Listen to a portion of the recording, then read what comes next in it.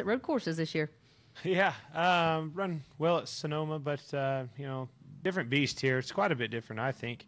You know, when I go to Infineon, it seems, you know, real technical, kind of tight, kind of a short track of road racing, really. But come here, and I'd struggle a little bit in years past. We got better last year. I'm looking forward to it. I got that same race car that we won with, and looking forward to getting on a racetrack whenever that is and seeing what we got. We'll take questions for Clint. Please raise your hand. We'll get a wireless mic to you. As always, please state your name and affiliation. We'll start right up here at front with Reed.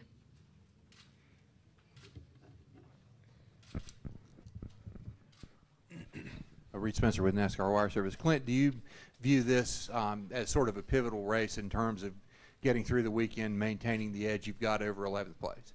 Yeah, just got to stay solid. I mean, those single-digit finishes are going to be plenty good enough. You just can't have a catastrophic day. I mean, we can afford to have one. Can't afford to have two. You know, and this is certainly a place that can happen. So just got to get through here, keep the thing on a racetrack, you know, hit your you know, take care of the gearbox and do the things that we do each and every week. It's just more difficult to do on these road courses.